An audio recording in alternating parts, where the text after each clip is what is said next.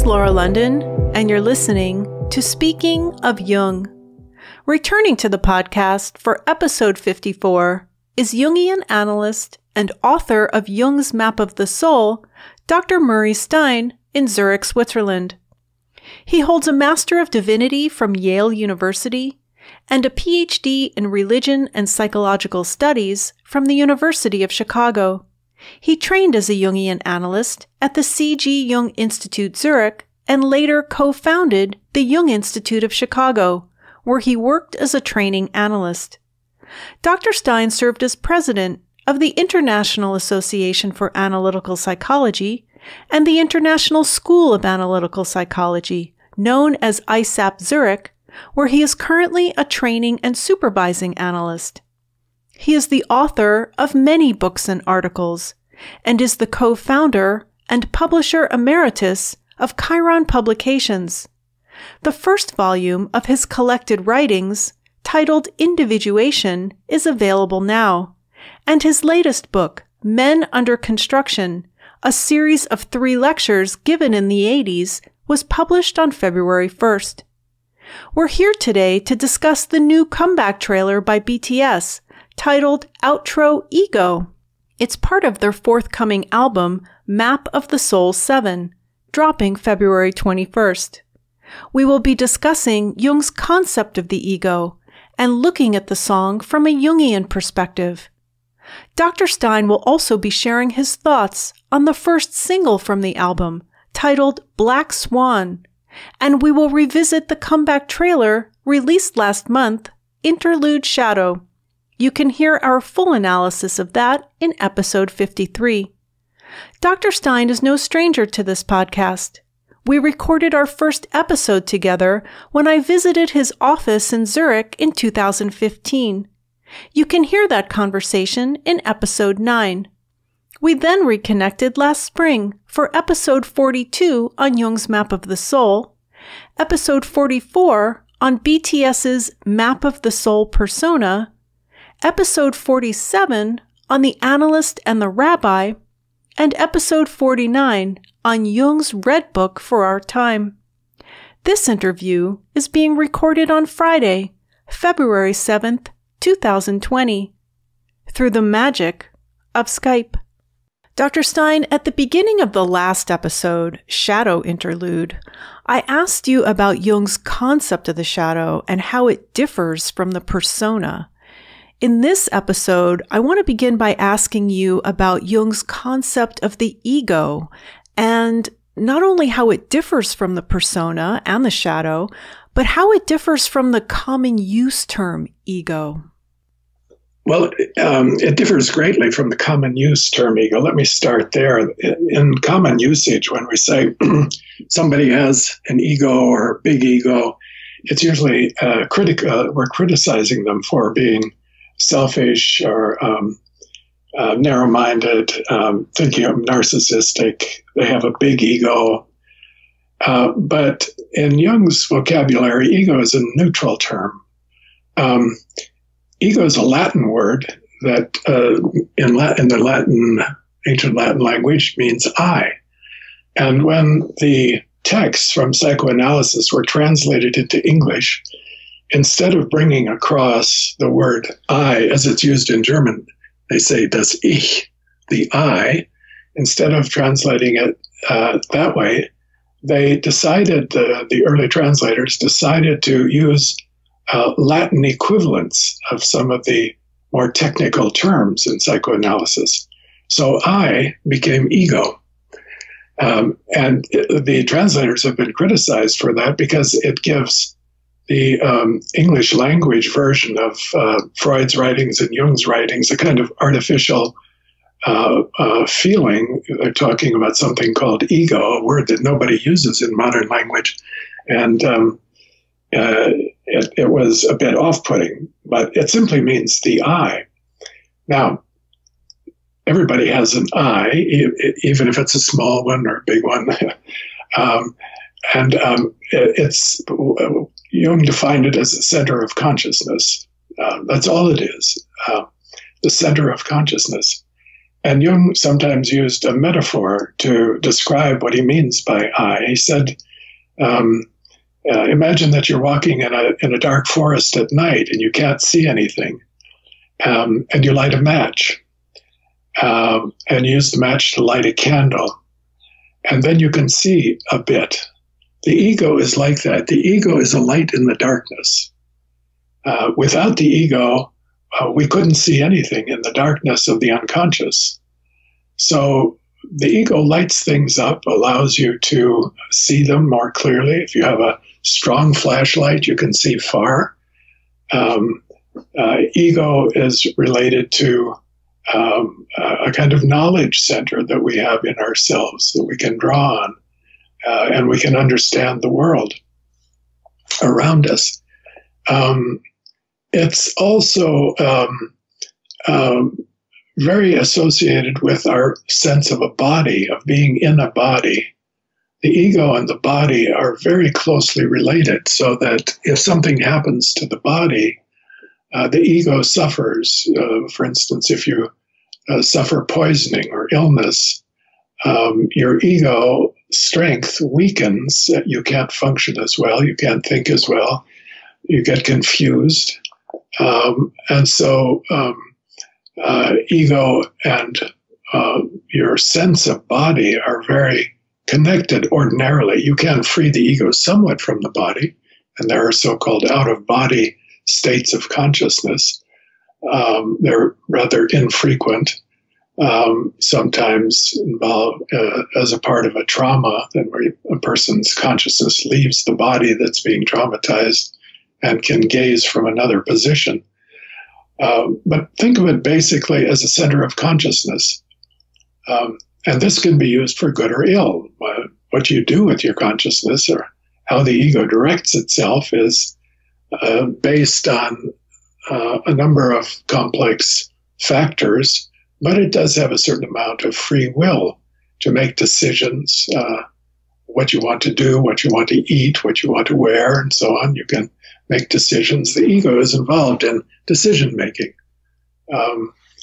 So it doesn't have the negative connotation that it has in common parlance when we speak about somebody having an ego. Everybody has an ego.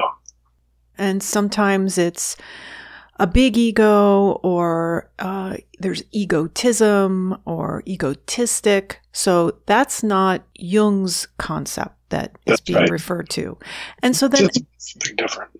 Something different. And how does the ego, our ego, differ from our persona? Well, you could say the ego uses the persona. The ego, I spoke to somebody the other day, and he's a rather conscious man in his 50s. And he said, I feel like I walk around with a bunch of patches on myself. I've won a lot of awards. I've won prizes. I've done this. I've done that. And that's what I show to people. Now, there's a difference in his case between the ego, the I, and what he's showing. So he's aware of a distance between the ego and the persona. If the ego is identified with the persona, then it's very hard to separate them. Then the ego and the persona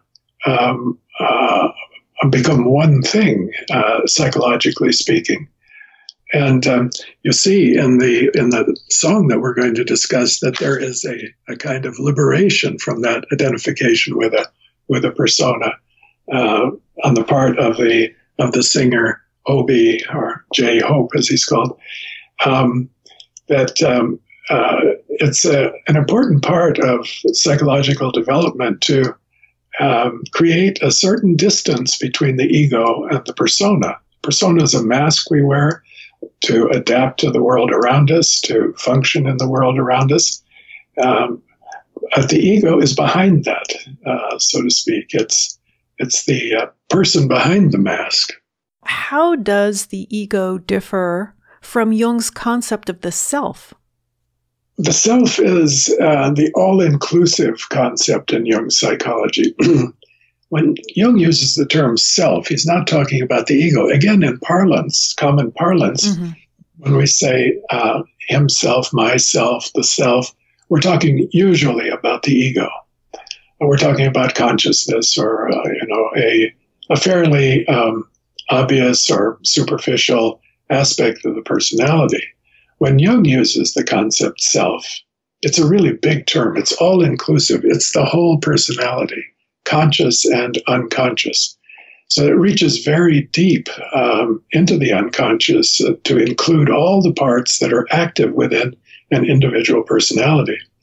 And the ego rests on the surface. Now, they have some similar features in that they're both centering devices, centering instruments, if you will, in the psyche. The ego centers consciousness. It brings a focal point to consciousness. The self centers and balances the whole psyche.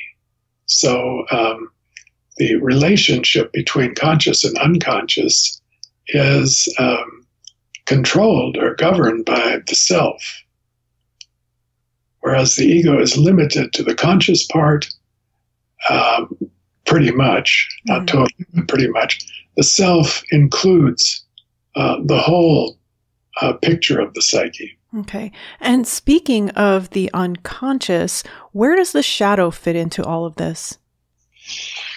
Well, the shadow is the first layer down, the first basement. If we go back to the image of the house that I think we used in a previous session, where we said the psyche is like a house with several levels. We live on the ground level, but then there's a basement, and the basement is the shadow, and then you can go below the basement into deeper layers of the unconscious. But it's the hidden part of the personality. The ego is somewhat aware of what's in that basement and somewhat not. If the material in the shadow basement is really repressed, severely repressed for some reason, like trauma, then the ego isn't aware of it. But the ego is aware of some of it. And so in the song, for instance, Interlude Shadow, we hear Suga singing about his shadow ambitions and desires, and I want to be rich, I want to be a pop star, I want to be on the top, all of those kind of things that one would normally hide from the public, would show them in the persona. But the ego is somewhat aware of them. And if you look into the shadow, you become somewhat aware of them. Now, deep inner work will eventually expose more and more of the shadow to consciousness. And it usually is very difficult and painful work to realize those aspects of the shadow that you don't want to be aware of, and you really feel are you want to deny are even a part of yourself. Those are the parts we usually project into other people to get them out of it. Right. So let's talk about the new song that was released. It was Sunday here in the United States. It is called Outro Ego. And I believe it is an outro because we had Intro Persona last year for the introduction to Map of the Soul persona. Then last month we had Interlude Shadow, which you and I discussed in episode 53. And now we have Outro Ego. And I have been collecting questions from people on Twitter. And one thing that kept coming up over and over again is, why was ego chosen, do you think? I mean, we don't know. We can only speculate. Why was ego chosen to be the outro? We don't really know what outro means. Does it mean it's the end of the whole series, that they're going out on this note of ego? Or is it going to be the end of this album, the last song on the album? But there will be more albums to come, which I hope will be the case, because they aren't anywhere near through or finished with the Map of the Soul. There are still other chapters to go, other levels to explore. But it is a kind of, you could say, a concluding point. And I was thinking about that what does this song mean in the lives of BTS? What are they saying about themselves? I consider BTS a single personality of sorts, even though the songs are sung by individuals like J-Hope and Suga and so on. But they're singing for the group, I think. And this group is getting older. They're not boys anymore. Mm-hmm. They started as a boys group.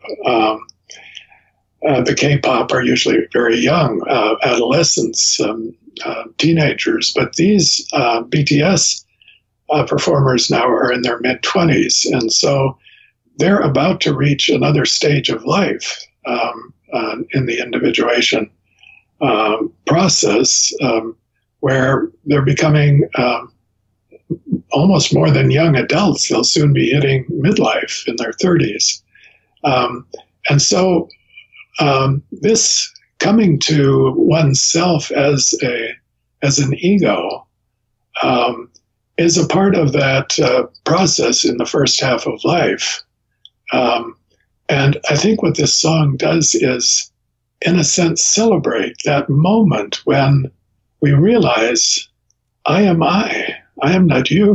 I am not other. I am I. And I listened to this song again, and it has many aspects to it, but it is a kind of celebration of that moment when, as Jung said, there was a moment in his life, he writes about it in his autobiography, he said, it's as though I stepped out of a cloud and suddenly I realized I am I. I am myself. So this coming to oneself and affirming one's uniqueness, one's individuality, that's ego. I'm one of a kind. I'm here for a short period of time in the history of the planet. You get that in the song. Temporality is very much a part of this song, the sense of time passing. So I think it's a moment of development.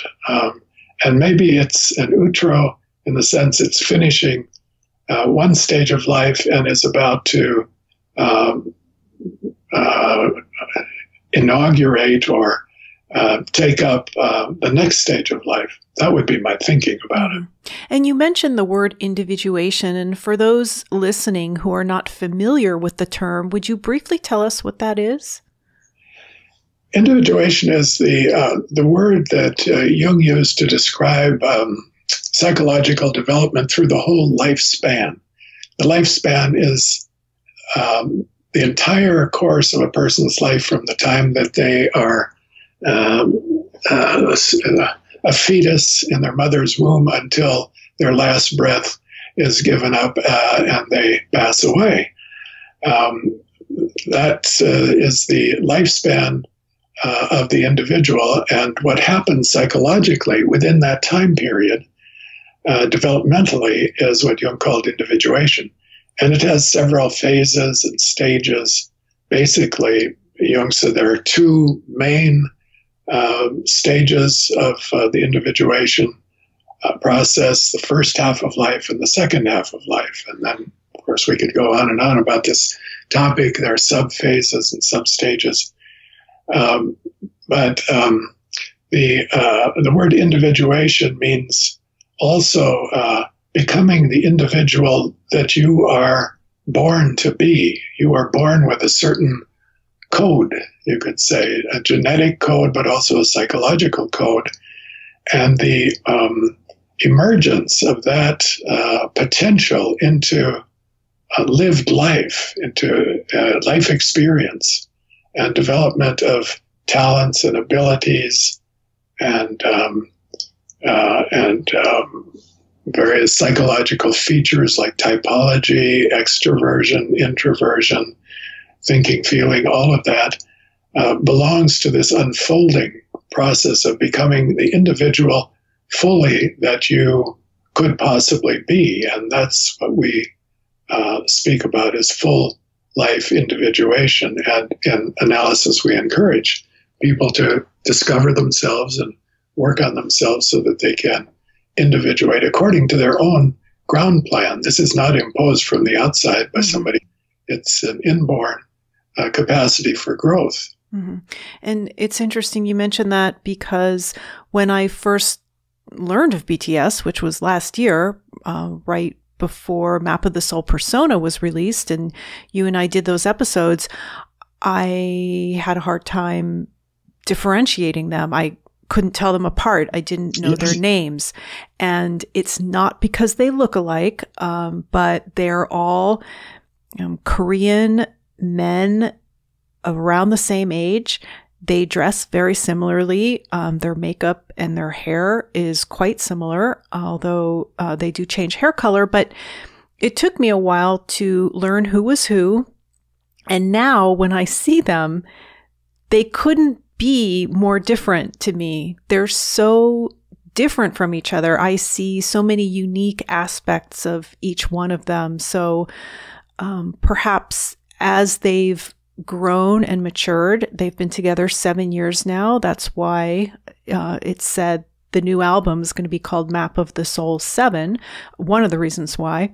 Nice. There's 7 of them. They've been together for 7 years. And another thing I wanted to mention is you said something about midlife and the second half of life. And I just wanted to point out, which I often do, that we tend to think of midlife, or that somebody is middle-aged when they're in their 50s.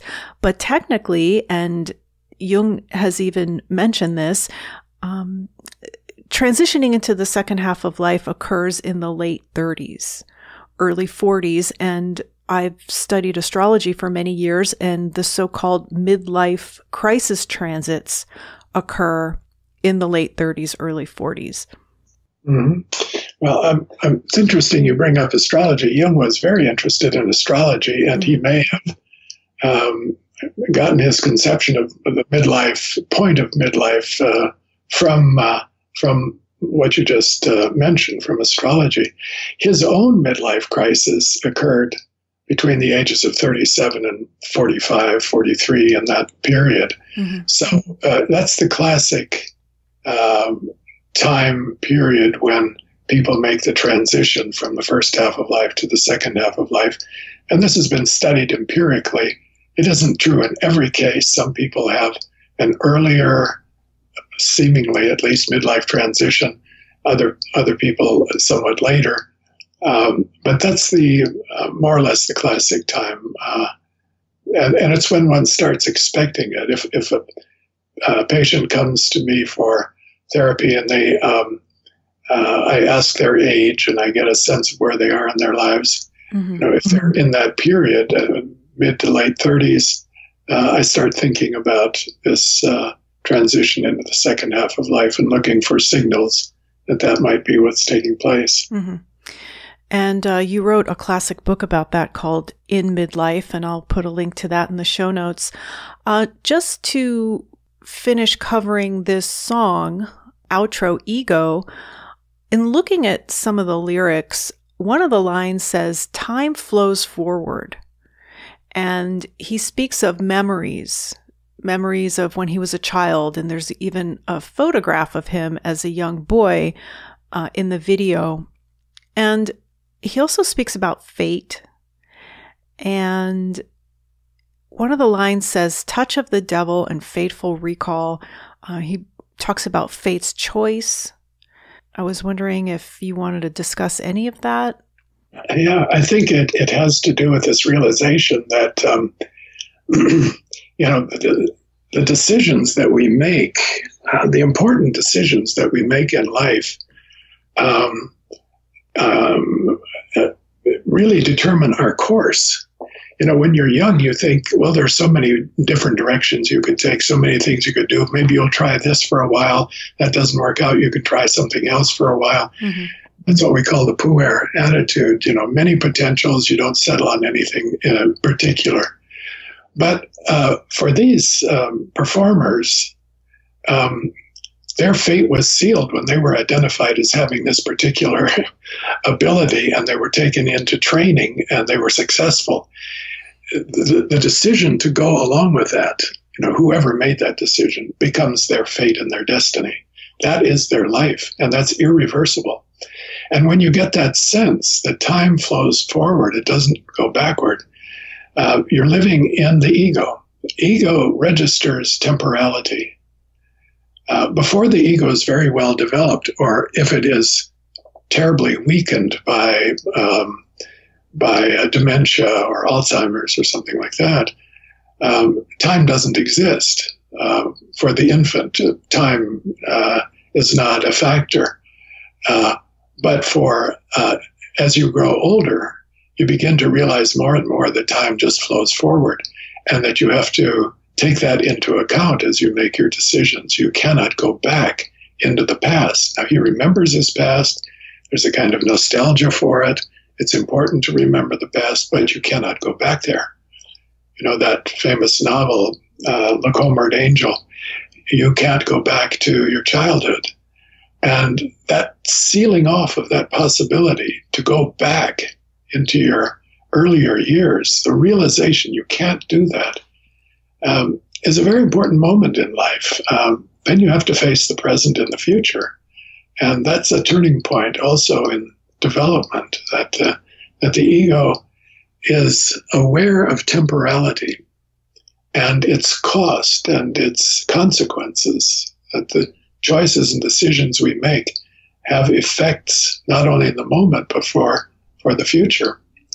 And so he's coming to that realization in this. Why he speaks about touch of the devil, I'm not sure.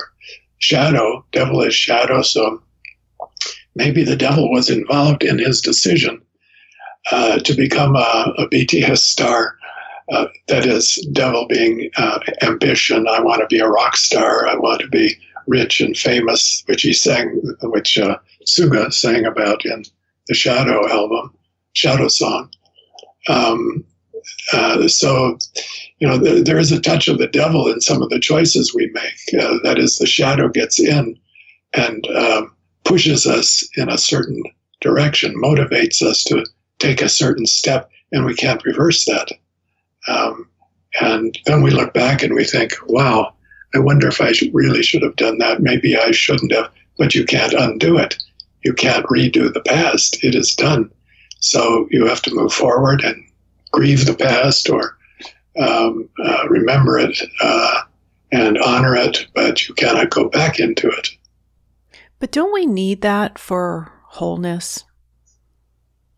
Need what? Well, a touch of the devil. I mean, exploring all sides of life. Unless you want to be a saint, yeah.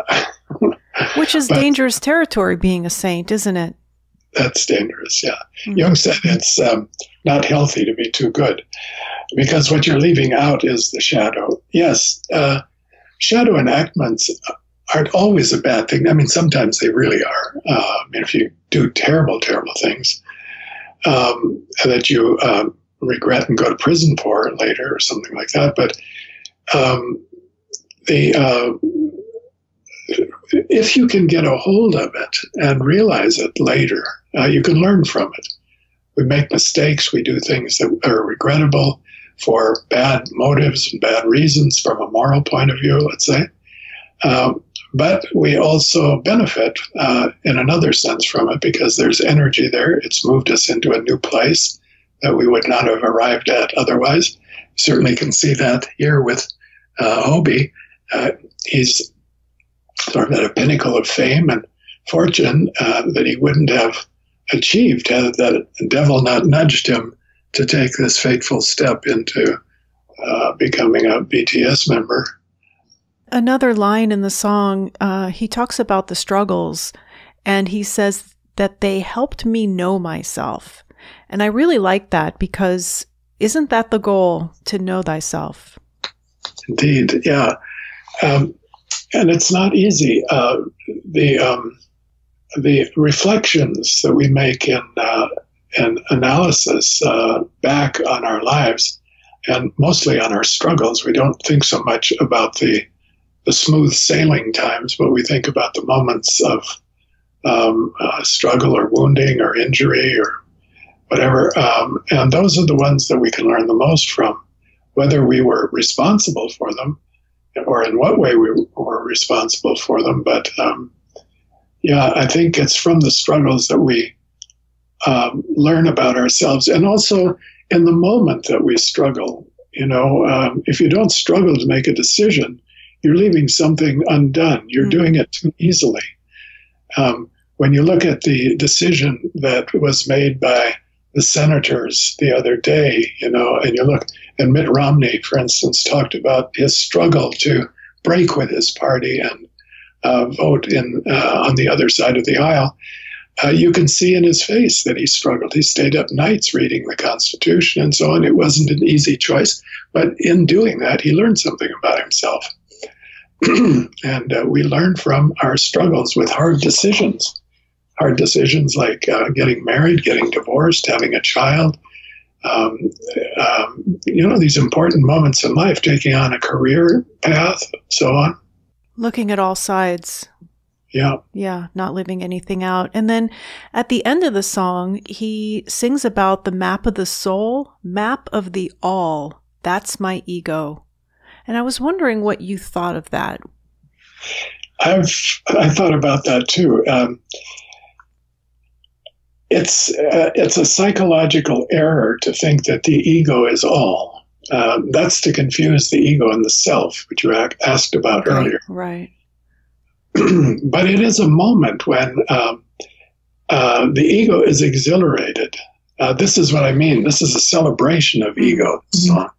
And in that moment of exhilaration, of having become oneself in the ego sense, I am I, one can think that is all, that consciousness is all, and I am the center of consciousness.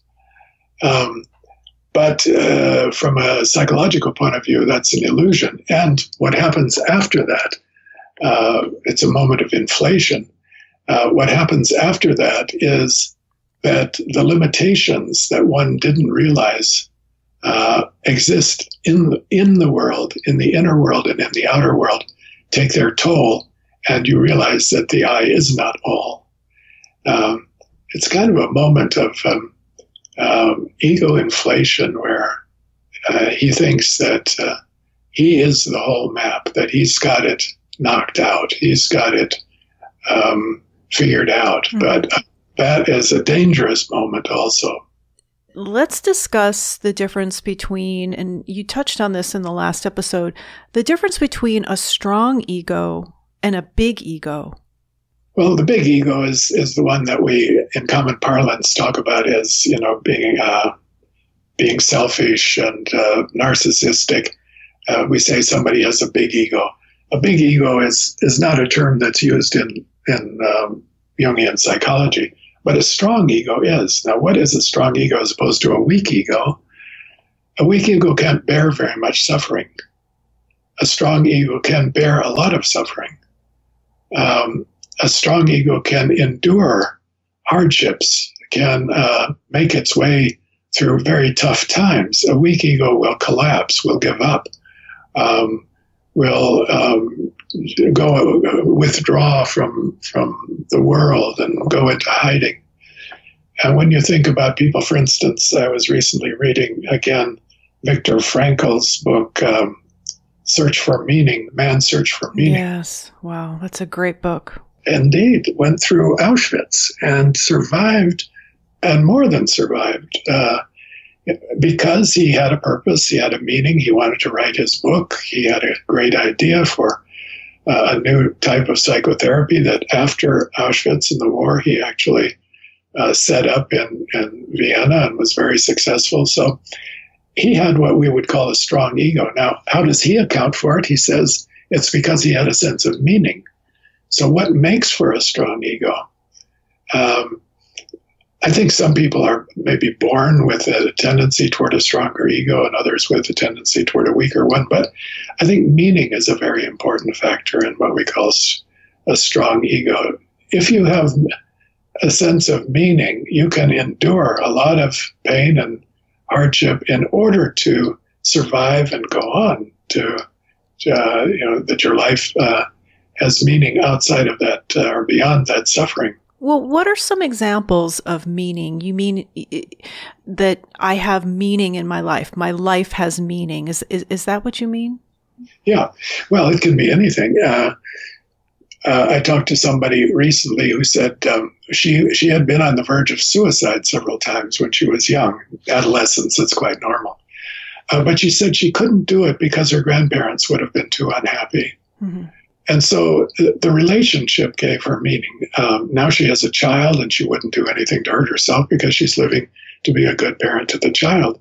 So what you're living for and gives your life meaning. So for some people, it's their work. For other people, it's relationship. Ultimately, it might be a religious feeling that your life has meaning because of religious beliefs that you have, that God-given meaning to the individual life. So it's different for different people. Could be anything, right? It doesn't have to be something that other people would approve of, or it's something that is specific for you. And again, using the word meaning, it has meaning for you, and it doesn't necessarily have to make sense to anybody else. Is that right? That's right. It has meaning for you. You know, a lot of people die after Christmas. They hang on until Christmas because they want to see their family. The family comes together. There's a last moment together, and they hang on for that moment. And then after that, they can let go. So that has meaning for them. It has meaning to be with loved ones. And for BTS now, it has meaning to be successful and famous and do well. But that will change, too. Meaning changes. What gives your life meaning changes in the course. And they sing about this dreadful disappearance of meaning, actually, in that song called Black Swan, which is also in this album. When meaning disappears and you enter into a very dark moment, it's a kind of death, where the singer or the song goes, that he's pulling back, he can hardly breathe. He gives, do your thing with me, just do anything, very passive. It's a dark mood, depressive, and this can come into being from within. A dark mood overtake you, an endogenous depression hit, and everything loses meaning. Okay, right. So let me just tell the audience. So we're talking about the first single that was released ahead of the new album, Map of the Soul 7. The first single is called Black Swan. It was released in January of 2020, and it came out by being performed by BTS on The Late Late Show with James Corden. But actually, before that, the song was performed by a dance company, and that video was released. So that's when we first heard the song, and then we got to watch BTS perform the song on television. The film actually opens with a quote by Martha Graham that says, "A dancer dies twice, once when they stop dancing, and this first death is the more painful." And I was wondering what your thoughts were about that and why they would choose that line.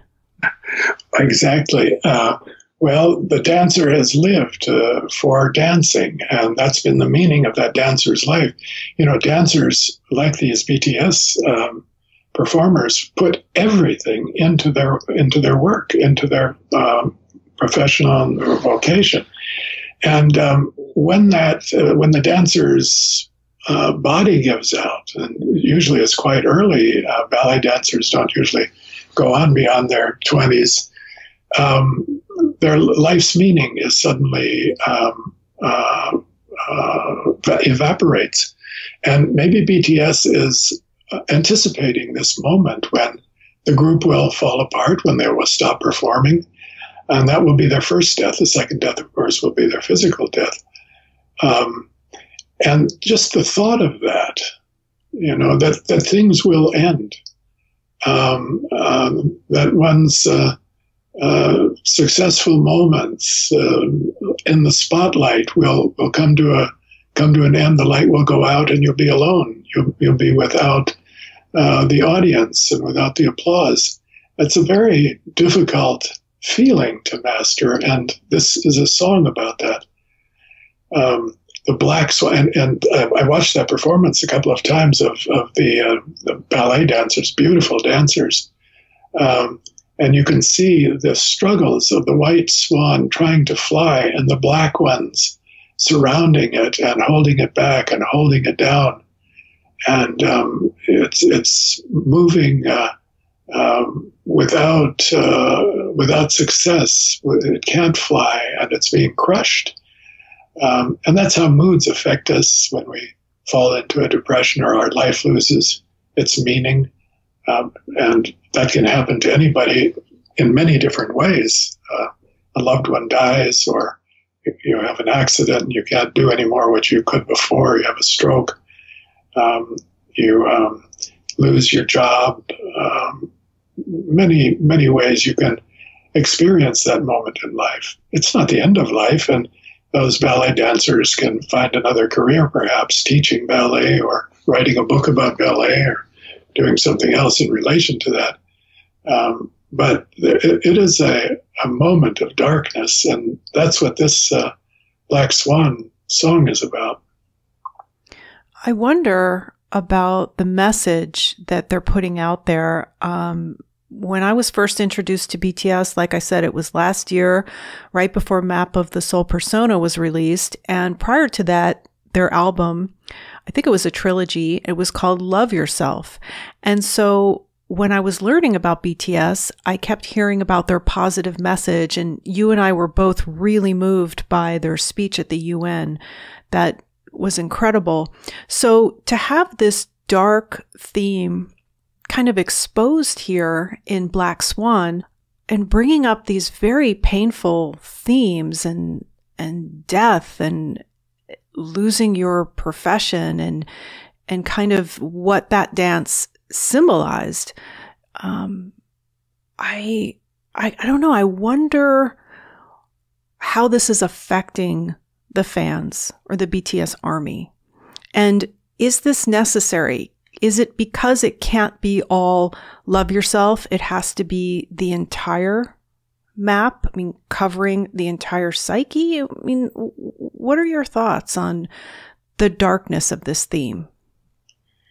Well, I think they set out to cover a lot of psychological territory, and it's for the benefit of themselves, of course, and their fans to become aware of all these different nuances and themes in life.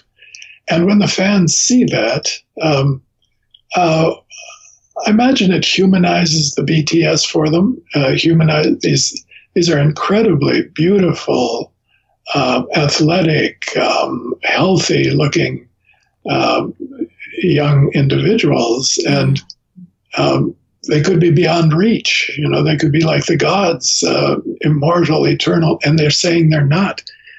And so the fans might take that on board as consoling. You know, it's comforting to know that everybody suffers like I do. These are the things I worry about. I have these kinds of moods. I will have to face these kinds of issues, but also celebratory, celebrating Dionysus in the last one, a great liberation moment. And so I think they're combining the light and the dark in a complex way that I think Jung would have been happy about, because that's the way life is, and that's the way the psyche is. You know, and I'm glad you brought up gods, because we forgot to cover that part of Ego, the song Ego, in the music video. J-Hope, his face is superimposed on these images, these paintings of these ancient gods. And we didn't discuss that. I had some questions about it, people wondering what that meant. Do you recall that part of the video? I saw it. I don't recall who the gods were. Probably doesn't make much difference. But again, that's a part of the inflation. When the ego comes to itself in this way and celebrates itself, it does feel godlike. And as I said before, it's a dangerous moment because it exaggerates its capacities and its ability to control life and events. You know, the gods are imagined by human beings to live a more or less pain-free life. Now, with the Greek gods, that's not true. They're very active and they suffer, and some get wounded sometimes and they have to be healed. And so they're quite human. But in most pantheons, the gods are beyond human suffering. They're beyond time. They create and they destroy. They have control of time itself. They're beyond time. So they're very different from the way we experience our lives on the ground, in the body. And so again, the difference between the ego and the archetypes, the archetypal images, is important to recognize. The Greeks talked about hubris. When the humans start thinking that they're gods, they're going to be punished. They're going to be struck down. And actually, in the Interlude Shadow song, he is begging not to fly too high, because there's a realization there that the puer who flies too high, puer is the young man, the young boy, who flies too high will get burned by the sun, will collapse, will fall, will come to no good end. And so there's anxiety about that. In the ego song, you don't have that. It's more affirmative. And I think it's another moment of affirming the life of the ego, which can also be a beautiful thing, shining and shimmering, as he says. And again, it's in line with the way Jung felt about the ego. The ego is not a bad thing. The ego is our consciousness, it's our awareness, and it's very wrapped up with our individuality. So we do, in Jungian psychology, affirm the ego, and we think it's a good thing to have one and to have a strong one, but not an inflated one. So, yeah. So how about we take some questions from Twitter now? Okay. At Magic Shop Books asks, my favorite lyric of the song, Ego, is "My dancing was chasing ghosts," which I interpret as J-Hope using his passion, dance, since he's a dancer, to exercise his shadow. I'd love to know Dr. Stein's thoughts about this lyric and the integration of the shadow in the ego. I wondered about that line myself, with my dance chasing a ghost. Let me just read that whole line, if I could. It starts off with him recognizing the difference between his, we could call it his ego, his human ego, the life of Jung Hosuk, or that's his actual name. Yeah, Hobie. Hobie. The life of Hobie, who is not J-Hope, flashes across my mind. It must have been full of regret, with no hope till I die. With my dance chasing a ghost, with me blaming my dream and casting doubt on why I live and breathe. Oh my God, God, God. So I think he's, it's a moment of reflection in this song. Chasing a ghost is chasing something that is very ephemeral, that either doesn't exist or it's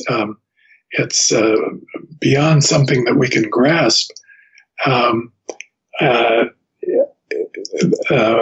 think he is expressing some regret here that he has been chasing something ephemeral, like a mirage. That would be a realization of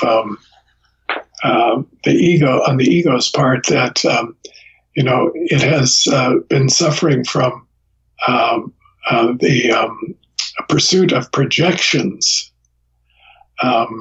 We project all kinds of things onto the world, onto other people, and then we chase after them. And then we realize that there's nothing there, or what we thought was there isn't there. It's a mirage. Mm-hmm.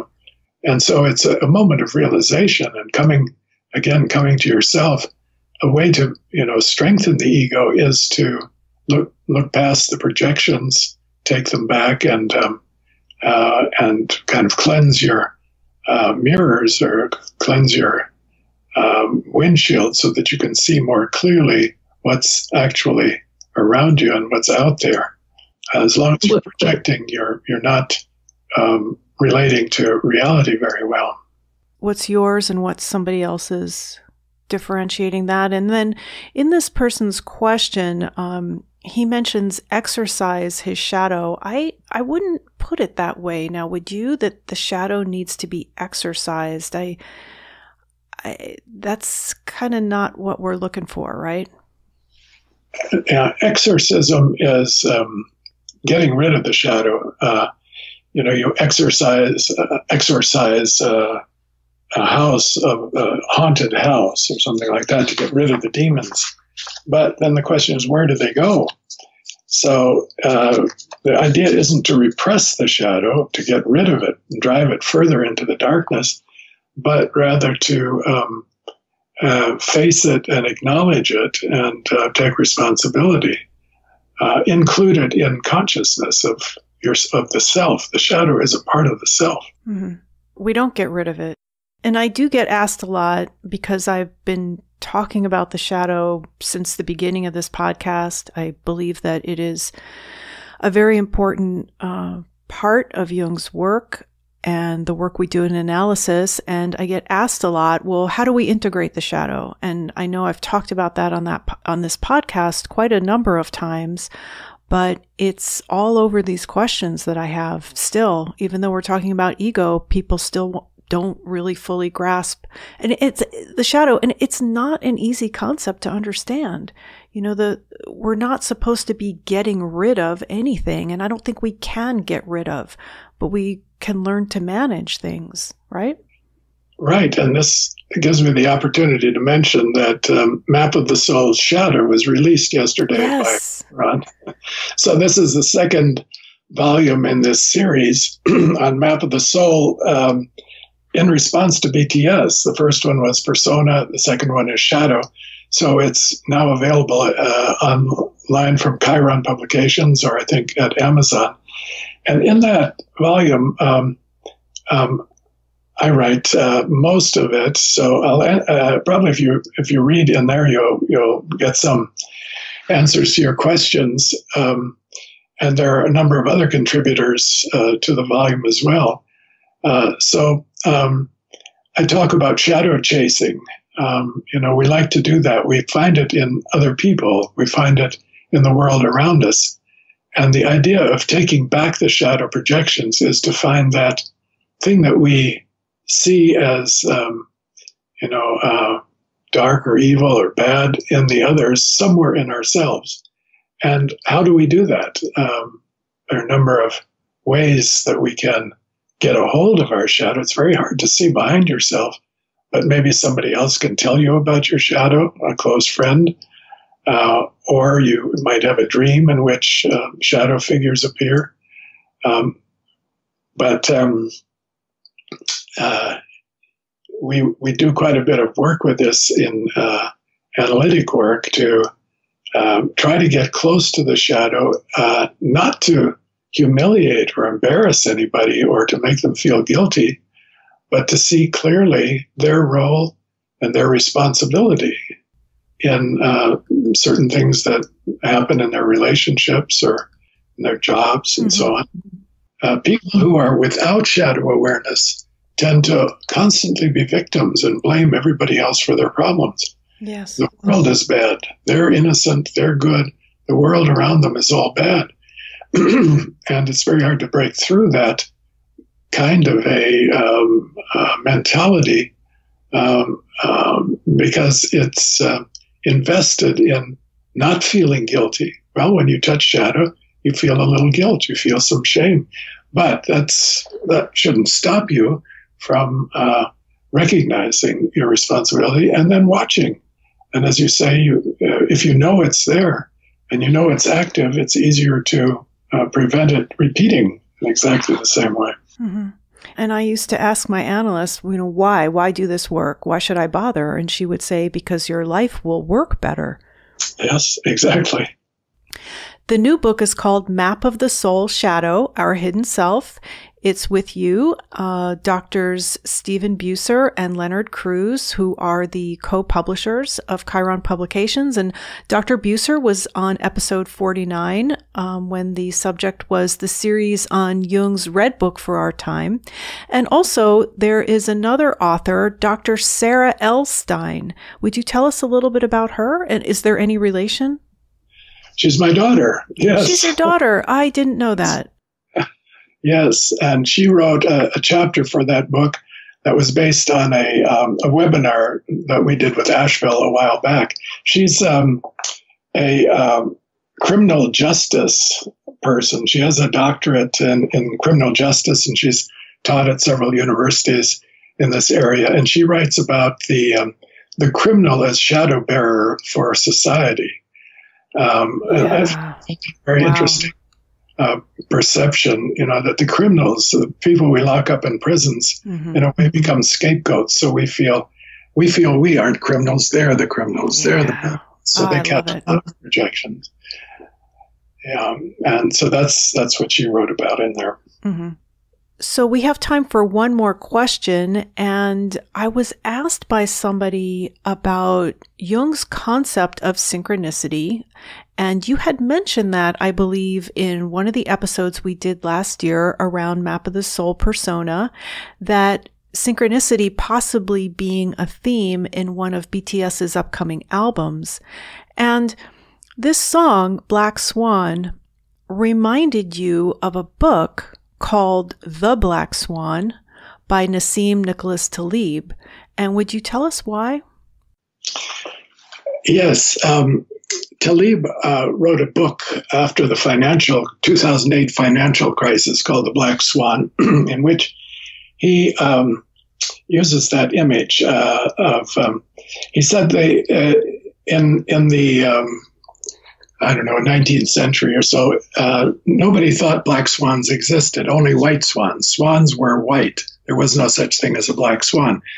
And then somebody suddenly just found one somewhere in Australia, and it was a big surprise that such a thing could possibly exist. Mm-hmm.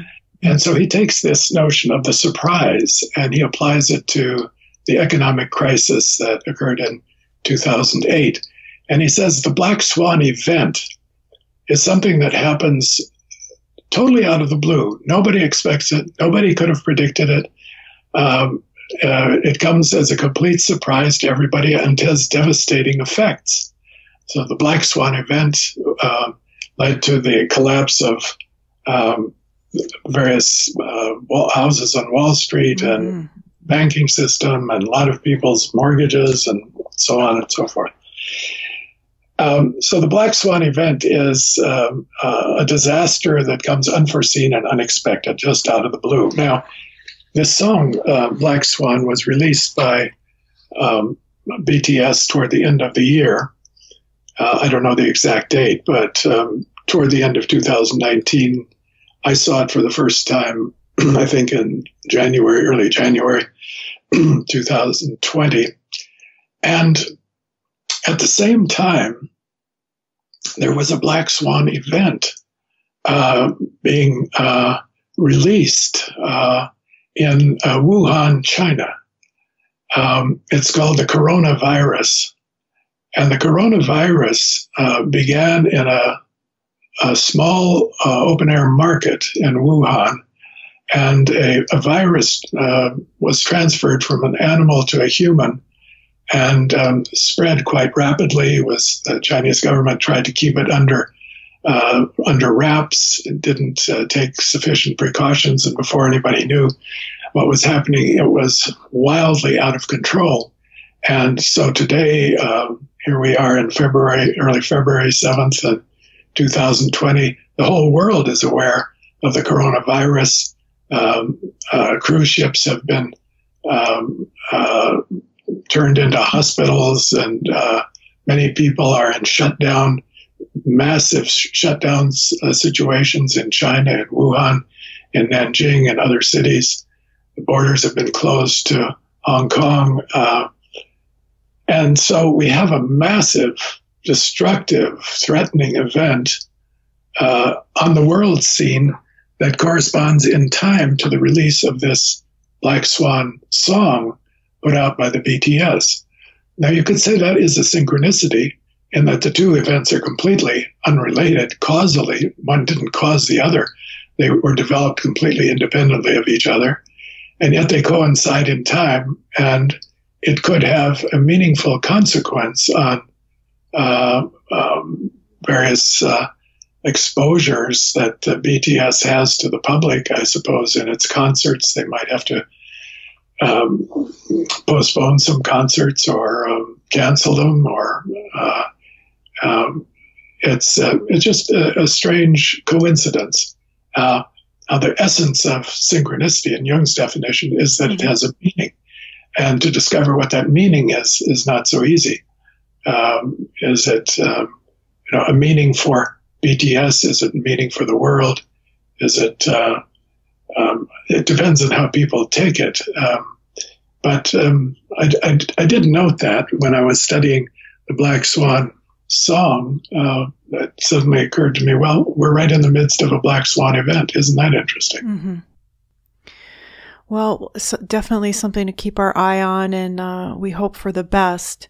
So, Dr. Stein, you will be returning at the end of February or thereabouts to discuss the full album once it's released, Map of the Soul 7, on February 21st, 2020. So we look forward to hearing your thoughts once we've had a chance to hear all the songs. Okay. Thank you, Laura. Please visit the website Speaking of Jung, that's JUNG.com, for more information on what was discussed in this episode. There you will also find all of the previous episodes of this podcast, which are available to stream or to download for free. This podcast is also available on Apple Podcasts, Stitcher, Google Play, TuneIn, Spotify, and iHeartRadio. And the audio of this episode will be available on our YouTube channel, Jungian Laura. You can also listen on your Amazon Echo device simply by saying, "Alexa, play Speaking of Jung on Apple Podcasts," or TuneIn. Just be sure to pronounce Jung with a hard J. You can help support this podcast at no extra cost to you simply by shopping at Amazon.com through any of the Amazon links on our website, or by registering through our links for any of the online video courses offered by the Jung Society of Washington, D.C. You can start these courses anytime, go at your own pace, and you'll have lifetime access to the material.